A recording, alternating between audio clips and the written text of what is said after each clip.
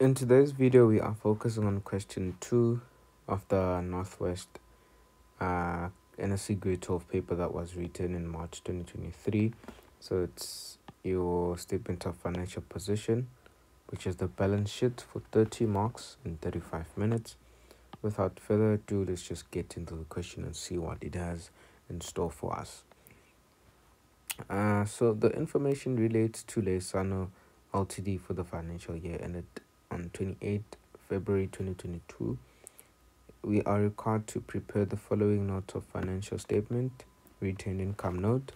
And 2.2, we are required to complete the following for the year ended 28 February 2022, equities and liabilities section of the statement of financial position. Now we're given information A, which is an extract of balances between 28 February 2022 and 28 February 2021. Okay, given info additional information B, Roman figure 1, 2, 3, 4, 5, and 6. Okay, so the first thing that we need to do is populate our retained income note. Here we have our net profit after tax, and then we have our repurchased shares here. Repurchased shares. This is just to save you time. As soon as you get your retained income note, this is how it's gonna be structured each and every time you are required to do it or complete it, because it's kind of different from the other financial statements, notes to financial statements. Okay, so ordinary share dividends, you have your interim, and you have your final. This one doesn't change, it's always like this. Okay, so going back to information A, we're not given a balance at start, we're not given a balance at the end. So this just allows you to really take care of your information. It really shines a light bulb on you into your eyes that you need to make sure that you pay attention on your information that you're given. All right, so now information B, additional information B says a tenant has been leasing office space. So that is irrelevant to what we are currently doing, which is our retained income note. This talks about your rent income. And then Roman figure 2, which is where we're moving on to, income tax for the year is calculated at 30% of the net profit. The net profit after tax, okay, that is what we're looking for, is 356 300. Okay, so net profit after tax, it's 356 300. Okay, then repurchased shares, we're going straight into our shares and dividends. On February 2022, the company bought back 40,000 shares at 50 cents above the average issue price. So it's 40,000 shares at 50 cents above the average issue price. So when they say above the average issue price, they're actually talking about what we paid extra, or what we can call the premium. So that is the exact amount that goes on to your retained income note. So that's the half of 40,000, which is supposed to be 20,000. Okay, now your ordinary share dividend, your interim and final, we're gonna quickly check our information. So information A, right here, it shows dividends on ordinary shares. Very important to note, interim. So interim is 207,000. Okay, so 207. Then let's check for more information about shares. So a final dividend was declared, okay, at the end of the year, and then total dividends for the year amounted to 345,000. So the total was 345,000. That's a minus also there. Now we need to know how much our final dividend. So we're just going to simply take 345,000 minus 207,000, and get 138,000. Okay, now we need to get our balance at the end and balance at the start. But with the information that we're given, I don't know if my eyes are lying to me, but there seems to be no information that talks about the balance at the start and the balance at the end. So this means we are definitely moving on to our balance sheet to see if there is going to be any type of information that we can utilize to complete our retained income note. So at the moment we just leave it like this, then we will come back to complete it. All right, so now we are moving on to our liabilities section and liabilities and shareholders equity section. Okay, so retained income, we don't have anything yet. So our shareholders equity, let us look at our information and all of what we can use. Okay, so we have ordinary share capital of 6,670,000. We have retained income that we're not given. We have loan, SARS, income tax. Okay, we have creditors control. We have sales, rent income, interest on loan, and dividends on ordinary shares. Okay, now since we don't have any information here on the shareholders equity section, I think we can simply move to your non-current liabilities, which is your loan. Okay, so with the loan here it says all transactions. Okay, so we're looking at Roman figure 3, don't get lost. So loan certain bank, all transactions with respect to the loan were recorded. Interest of 142,250 on the loan is capitalized. A fixed monthly installment including interest. So the fixed monthly installment includes interest and it was paid in full. Now the capital portion of the repayments will increase by 10% over the next financial year. Now increase by 10% over the next financial year. Now let's go check our loan. It says here our loan was 1,159,000 at the end of the year, but at the start we had a balance of 1,280,750. So how do we do this? We are going to say 1,280,750. 1,000,000 to 750, and then we are going to say minus 1,159,000. Okay, so let's see what we get there. So it's 1,280,750 minus 1,159 to 3 to actually see how much was our payment. We paid 121,750. Okay, so that is our payment. Now including interest, of course, because it said including interest. Okay, so if you are confused, this is your balance at start, this is your balance at end, to see the difference of payments that you made throughout the year. Okay, so this is how much our loan decreased by. All right, I just hope that makes sense. Now it says it will increase by 10% over the next financial year. So this amount is the one that will increase.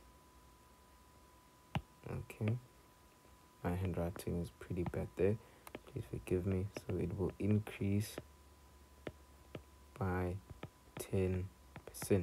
So if this is 100% now, when it increases it just becomes 110%. Okay, so we can just say 121,750 times 110%. see. So let's check what that will give us. It's 121 750 times 110%. Okay, so I am getting 133,925. Okay, right. So that will give our loan now is at one. Let's see what that amount is. 159 minus 133,925. Okay, now let's see what that will give us. 159 minus 133,925. So that's 1,025,075. Okay. I think that makes sense. Okay. So now your current liabilities, what you will have on your current liabilities, the first thing you can do, just because we've completed our loan, you can have your current portion of loan. At the very same time, you can just fill it in here so that you do not forget later on. Okay, so we have trade and other payables. Now let's read our information on text so that we can see if whether we owe SARS or not. Okay, so income tax for the year is calculated at 30% of the net profit. The net profit after tax is 356,300. So we know that it is 30%, but okay, so this is your income tax, but what we are given is 70%, which is your net profit after tax.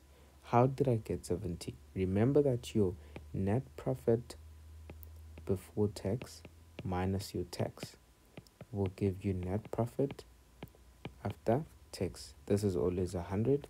This is 30 you were told. Then 100 minus 30 will give you 70.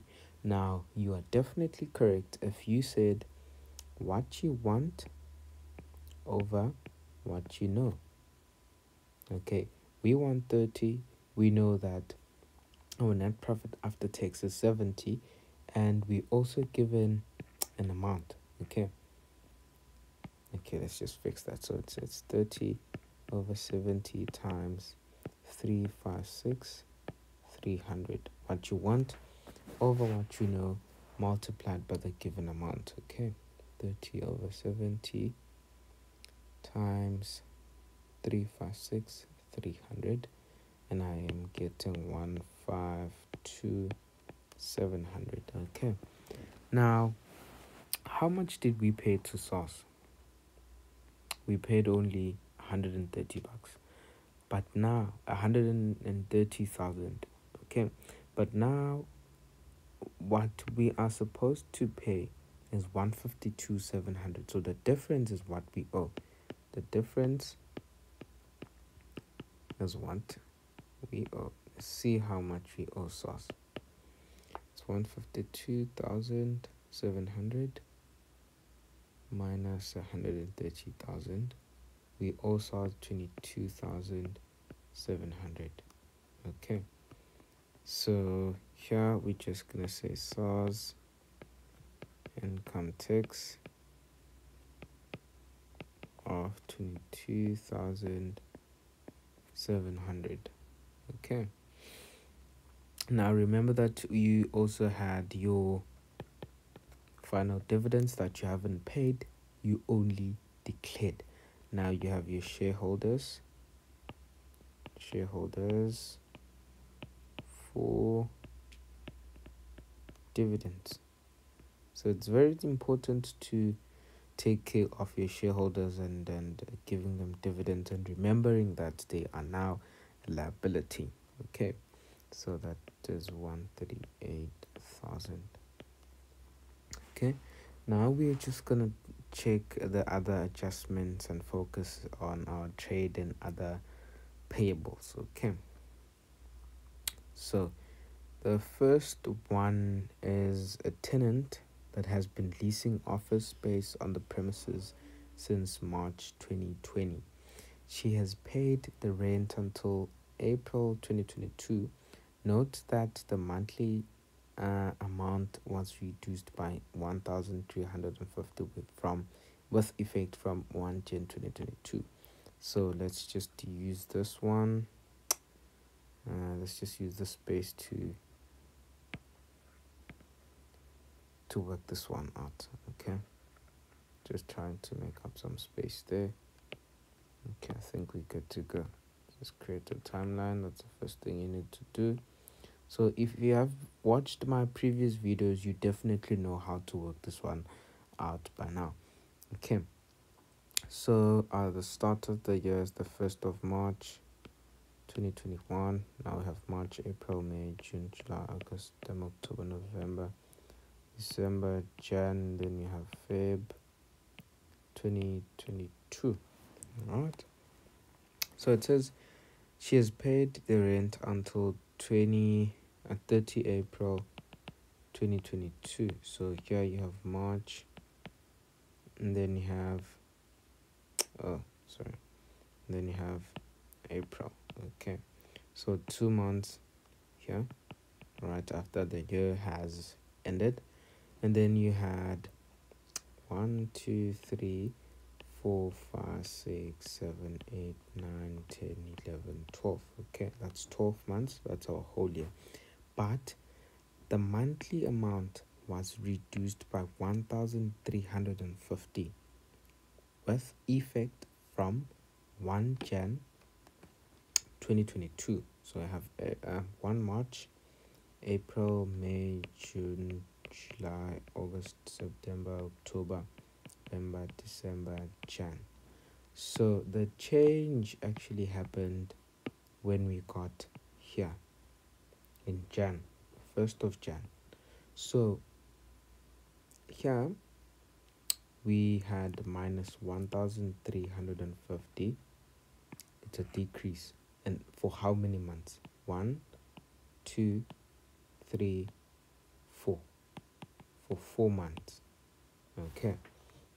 So what we are going to do is actually check how much was the monthly rent, the normal monthly rent, if there wasn't any decrease, okay, or any reduction. We are just going to simply add back 1,350 for those 4 months. Okay, so we are simply going to say, let's just clear this first so we are able to see what we are working on. Okay, let me use a different pen. Let's try not brown, this one. Okay, so it's what we have on our rent income, which is 1 8. Okay, this is not really clear.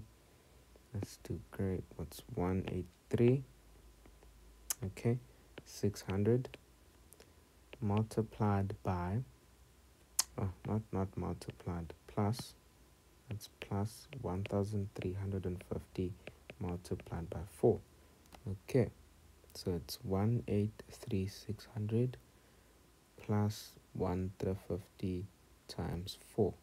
So we should have received 189,000 if there was no reduction. If there was no reduction, we would have received this amount.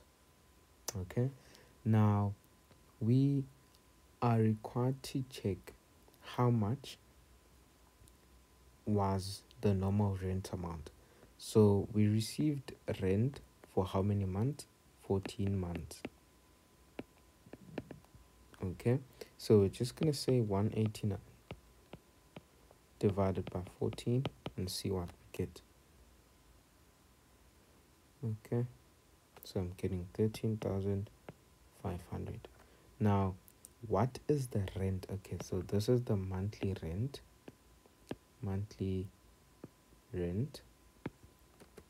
Okay, before reduction. Then the rent after reduction is simply 13,500 minus 1,350. So it's 13,500 minus 1,350, which is 12,150. Now, looking at the adjustment, going into the adjustment, what colored pen was I using here to answer? Okay. So looking into the adjustment now, what we are supposed to do is actually reduce the rent amount because they have paid in advance. So now we actually owe them because we haven't rendered the service.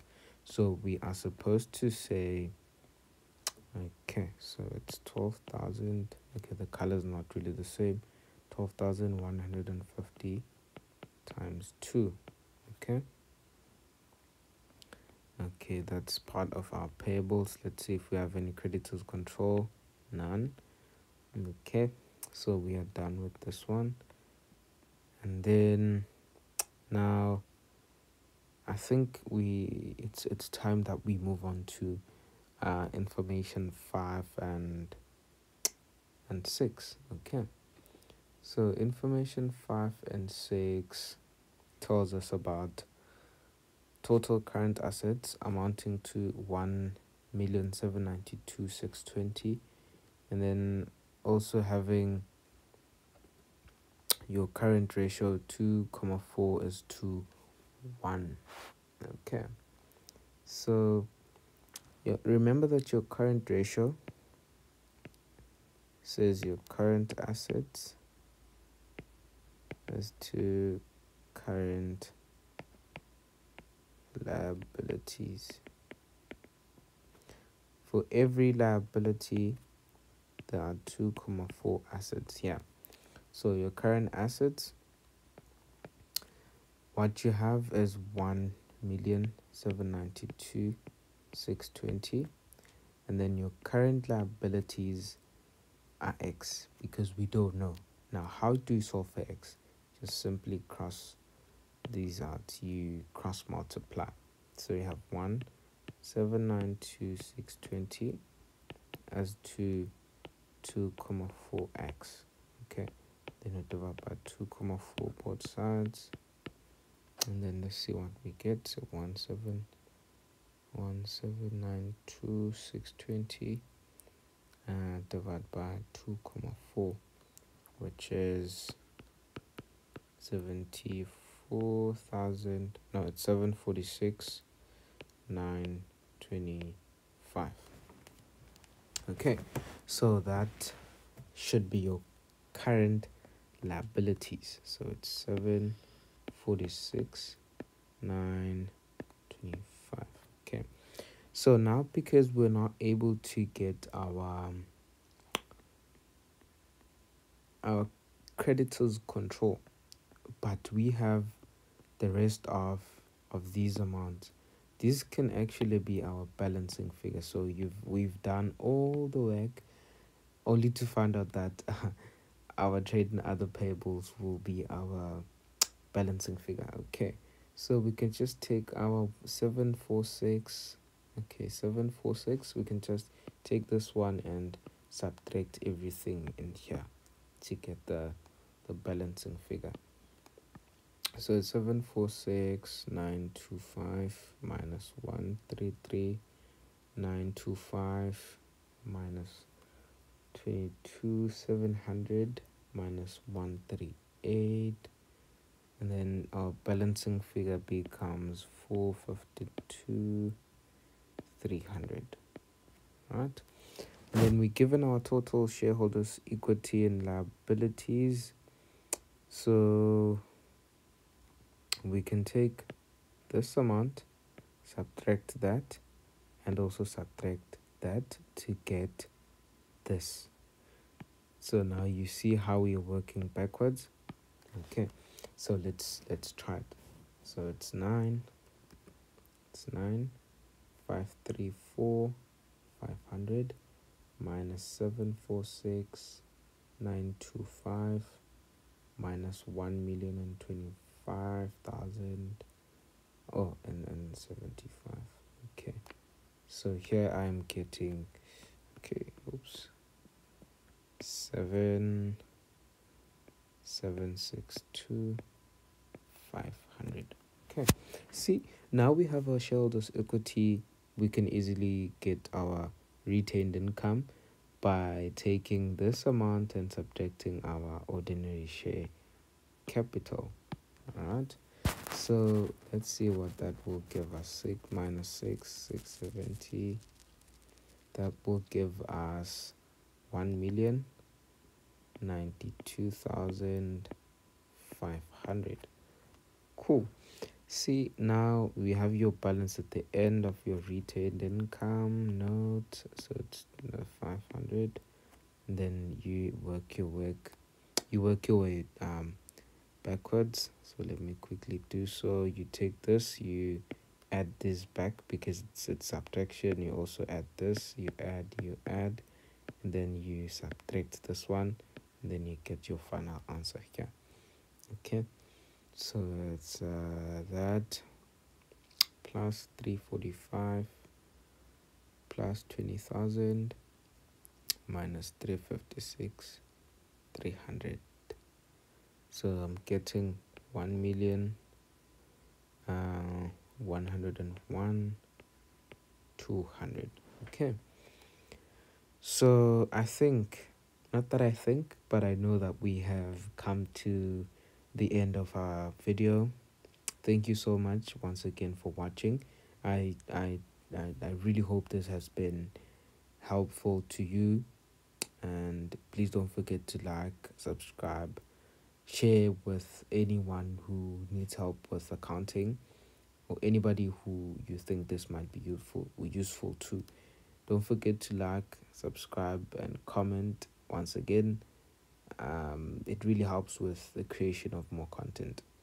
I will definitely see you in the next video. Cheers.